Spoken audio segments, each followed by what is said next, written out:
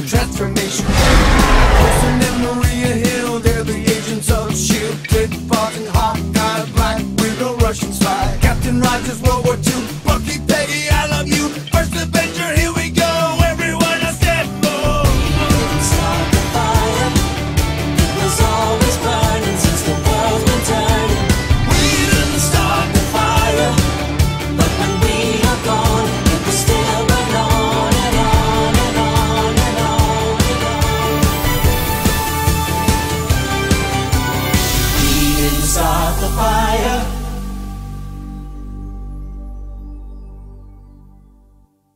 Hey guys, as you can tell by the shirt I'm wearing today, we're talking about Marvel. So this is going to be your San Diego Comic-Con basically wish list video. I'll do a video tomorrow for the other things I'm excited about, but this is going to be specifically on the Marvel side of things. Before we talk about that, we got to talk about some pretty interesting things, not just to expect from the MCU, but I have a couple theories about what might be heading into San Diego Comic-Con next weekend. So number one thing we need to just discuss, guys, before we start this video, make sure you guys like, share, and subscribe. If you are new or if you just are watching this video, we got to get that like number up severely so we can keep getting more and more awesome Marvel content like this. Thank you guys so much. Without further ado, let's get into the video. So before we talk about the wish list for Comic-Con, I have a theory for you guys. Will we see Doctor Doom before Wakanda Forever? There are leaks that in Wakanda Forever, Doom will be pretty much the post-credit scene, hyping people up, getting him ready for his emergence in the MCU, which I'm very excited about because I just cannot wait to see him in this universe. I think he's going to be awesome. I think whoever they cast for him will be amazing, and hopefully we hear who is playing Doom next weekend at Comic-Con, which we'll talk about with the wish list in a little bit. But so the thing is, I think in She-Hulk, Doom could play a role and serve a presence, because of the fact that Doom is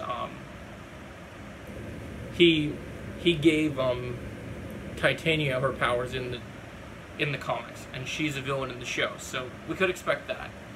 And then in Wakanda Forever, we could further see more of Doom. So they could establish him in She-Hulk, because She-Hulk's gonna be much bigger than people realize. And now that Marvel has established that Kamala is a mutant, I think we can expect that the mutants are going to resurface in these projects. I also think in She-Hulk that we will get the MCU debut of Ben Grimm, and I think he'll be played by Jason Segel from How I Met Your Mother. So I think we can expect very cool things with that, guys. I really do. I think you're going to get to see a ton of awesome things. I think you'll see maybe the debut of Ben Grimm, maybe some teases towards Doctor Doom leading into Wakanda Forever. So that's it on the She-Hulk news.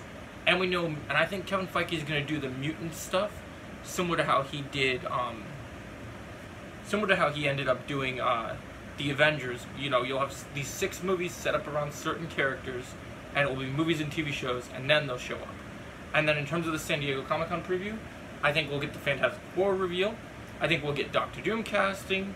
I think we'll find out about What If Season 2.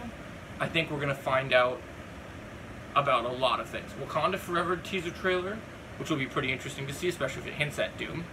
Yeah, I think all these things are things we could get. Maybe a teaser for Ant-Man and Wasp Quantumania, which we know is coming. Maybe some Loki Season 2 news that we already are expecting to get. I think this is going to be really cool, guys. I'm really looking forward to this.